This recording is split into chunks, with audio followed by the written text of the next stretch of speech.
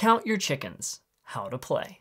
The object of the game is for all the players to work together to put all the baby chicks back in the coop before the mother hen reaches the last space.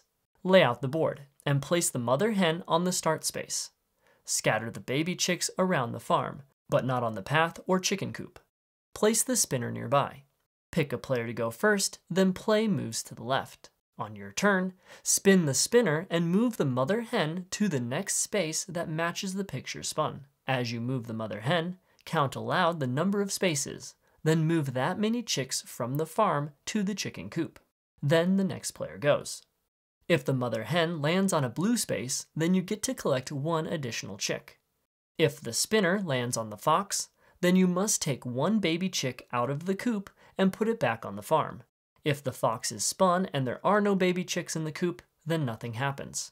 The game ends when mother hen reaches the last space on the board. If all the baby chicks are in the coop, then everyone wins. If not, then everyone loses.